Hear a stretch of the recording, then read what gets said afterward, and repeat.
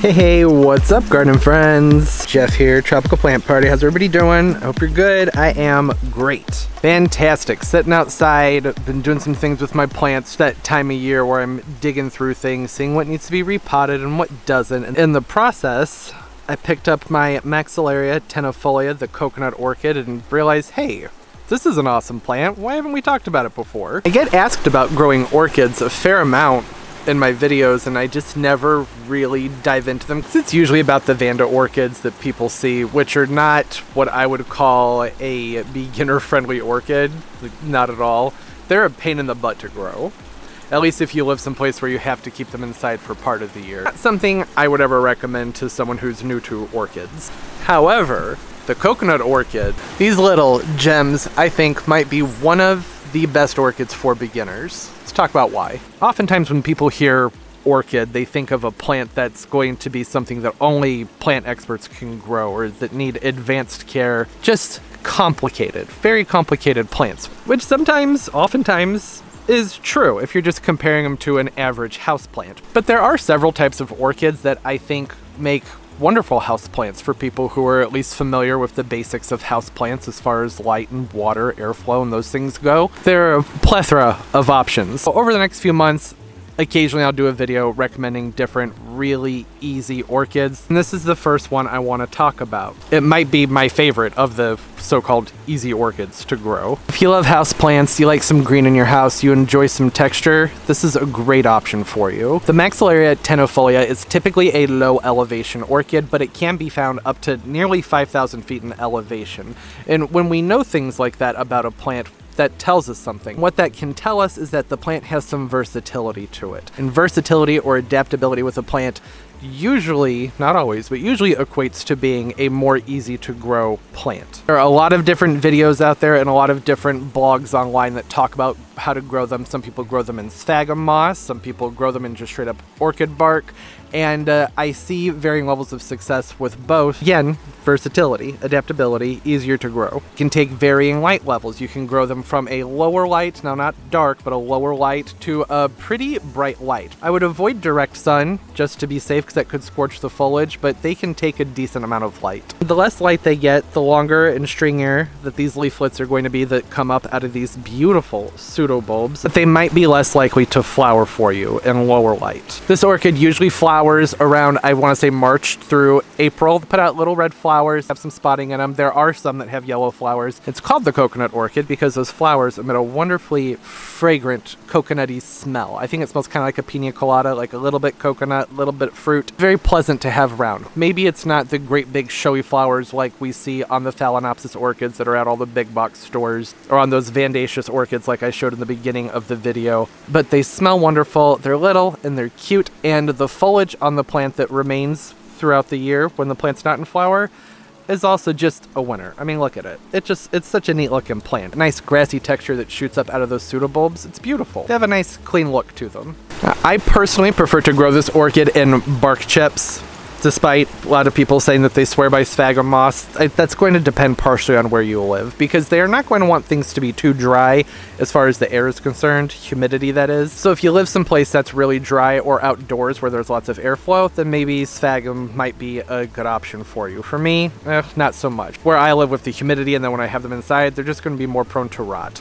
Go ahead and pull this out of its pot so you can get a better look at the plant. I just had that sitting in that blue pot, which somewhat hid some of the fun characteristics of the plant. Similar to a lot of house plants, I fertilize them during the active growing season. I just use a well-balanced all-purpose fertilizer that's made for orchids, or I'll use a quarter dose all-purpose regular houseplant fertilizer on them. I tend to do that probably, I would say, maybe mid-March through mid-September. In the winter months, I don't do very much with these plants. And that's really the only thing about the Maxillaria that I should make note of, is that they do like a little bit of a dry rest. There are some orchids you have to cut their foliage off, throw them in a closet for a few months and bring them back out to get them to bloom, and some orchids where their roots and their shoots only produce at a certain time of year, and that's it. That's the only opportunity you get to have them grow.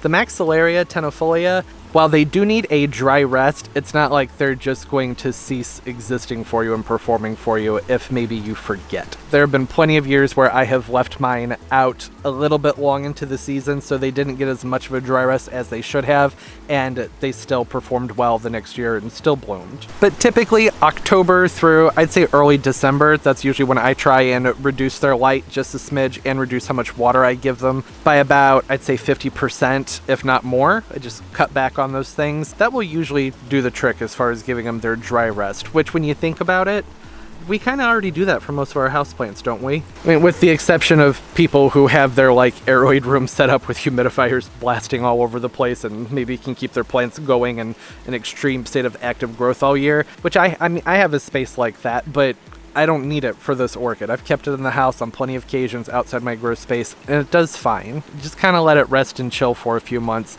just like you would a normal house plant where you're taking them from outside to inside, or just the seasons have changed, the lighting's different, you reduce the watering and you reduce the fertilizing.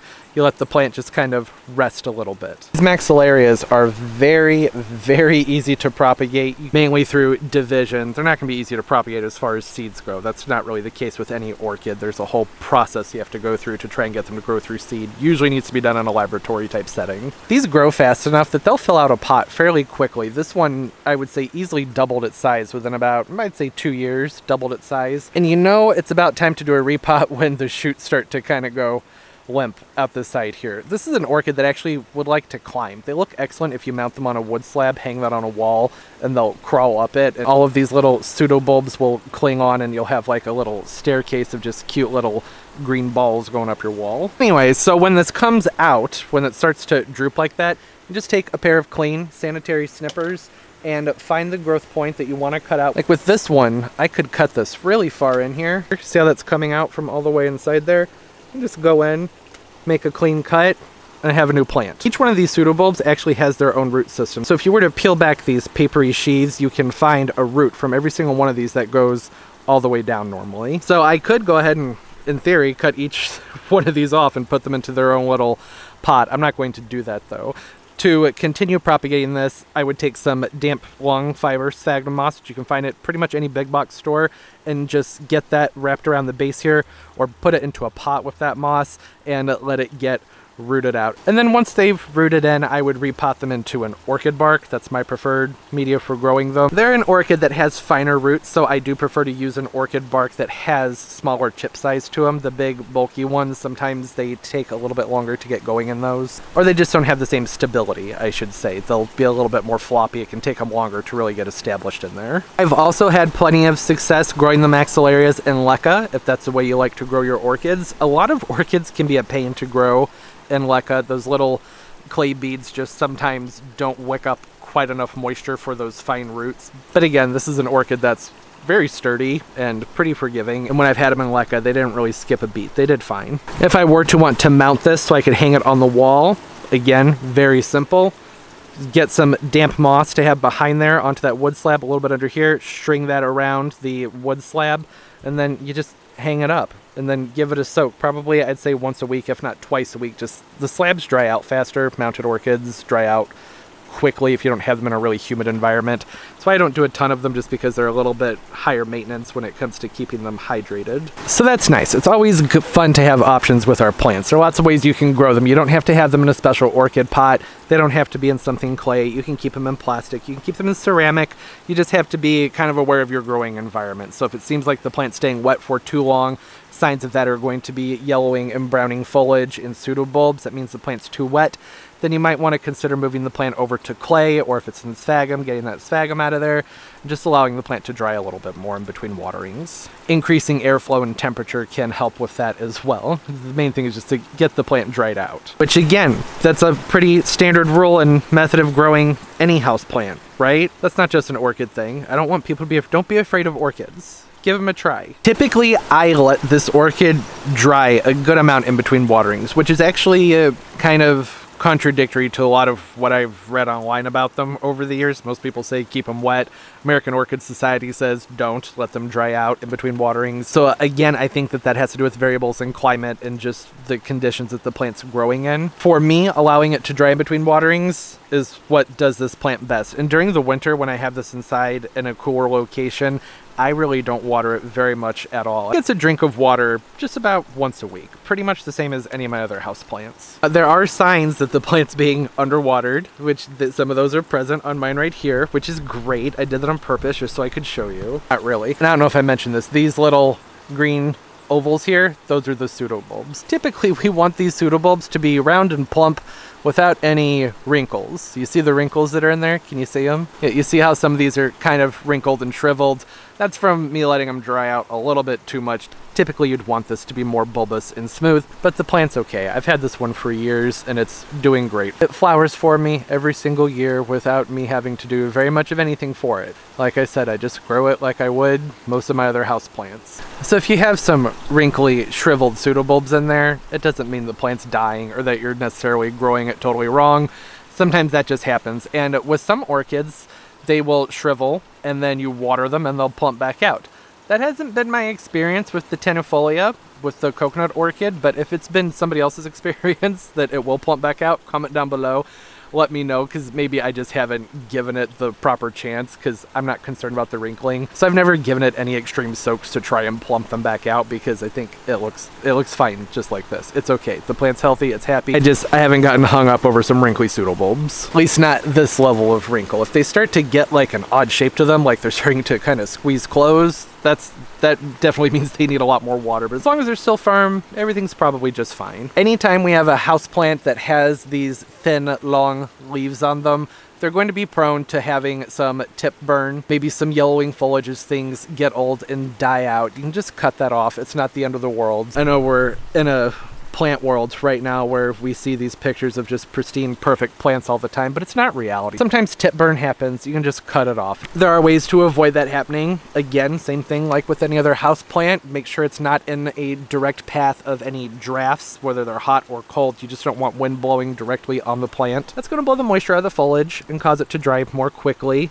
Maybe your humidity is exceptionally low, usually around 50% humidity, and these are fine. In my house in the winter, it's usually about 40%. And I don't have any issues with leaf burn or tip burn or just dried up foliage, but it can happen, especially if you have a lot of airflow or drafts. While this one is ready for a repot, I'm going to go ahead and let it have its winter's rest first, and then when things are warmed up in my grow space, probably around mid-December into January, I'll go ahead and give it a repot. I might move it into a basket. These look really nice in hanging baskets. You can use the wood slab baskets or just a plastic one. Of course, if you're using plastic, you need to be more attentive to how the plant's being watered, because the media is going to dry out differently, more slowly than it would if it were in a clay pot or in a wooden slab basket. I always like to talk about whether or not a plant's toxic to your pets. I can't find anything. I didn't look that hard, to be honest, but I can't find anything that just straight up says yes or no. So I'm going to say what I always say, which is just keep your plants away from curious mouths, just to be safe. Toxic or non-toxic, every single body can have a different reaction to something that could be totally fine or harmful. But better safe than sorry, because cats, I can tell you, cats, this foliage, they absolutely love the leaves on here. So it's definitely something to keep away from your cats. Cats will destroy that beautiful green fine foliage. Isn't it pretty? I love them. They're a very common, easy to find orchid, but there's just something about them that's just fun. A lot of orchids become common, and sometimes that can become a little bit boring just because you get so accustomed to seeing them, but this is one that I never get tired of. It's one that I've always enjoyed just because I know that they're going to be okay. I enjoy their growth habit. I think they're cute. They look really nice indoors. They have a really fresh appearance. Orchids are fantastic. There's so much diversity and variety within them, and I don't like how afraid people are to grow them. If you picked up an orchid from a big box store, a Phalaenopsis, and you killed it, that doesn't mean you can't grow this orchid. Those orchids, oftentimes you're set up for disaster with those. They're not usually potted properly in a way that would be good for most people's homes. They've been forced into their flowering and, pumped full of hormones a lot of the times. Sometimes you just set up for disaster with those orchids. But this one right here, it doesn't cost very much. It grows a lot. Sure, again, not those big, beautiful flowers like you get on the Phalaenopsis. That's okay, because they have such nice texture to them. It's just a great houseplant. It's becoming popular to grow out of houseplants that are astray from the norm and require a little bit more care. And this orchid doesn't even require that much of anything extraordinary. You really can pretty much grow it like a typical houseplant, but make sure you give it that rest, which again, the rest, pretty normal with a lot of houseplants. And there are several other orchids that I want to talk about that I think people should give a try, that I think people would have more success with, like the Brassavola nodosa, another excellent orchid. I'll probably talk about that one next. It's a fantastic orchid. Really, probably one of my favorites actually, as far as just being a great orchid for beginners. Comment down below, especially you orchid peeps. This is a good time to go ahead, put in your 2 cents. Let us all know what some of your favorite orchids are to grow that are really easy. It would be a great introductory orchid to get people a little bit more accustomed into growing them. Tips, tricks, suggestions with the coconut orchid, always appreciated. It's impossible to cover everything in one video. I wanted to keep this one very simple because the goal of this isn't to scare anybody away from growing a plant. You need to know this one right here, it's not that complicated. If you think you can't grow orchids but you do well with other houseplants, this is a good one to give a try. They're really sturdy. Okay, that was more than enough. This video, like I said, it didn't need to be long and complicated. I needed to gush and I need to put it out there. Start growing this orchid. It's fun, it's simple, it's easy. You won't regret it. Unless maybe you kill it. It happens. People kill plants sometimes. Don't be too hard on yourself. The good news is it's not a super expensive one, so you can try again. I don't think you failed at growing a plant until you've killed it at least 3 times. You gotta give it at least 3 tries. Learn from your mistakes and keep going. I don't think that that's going to be a problem with this one though. Shouldn't be. They're pretty simple. All right, I hope everybody's doing well, having a great day and a great life, and everything's just going beautifully for you. And of course, as always, and most importantly, everybody, keep on growing. Bye bye.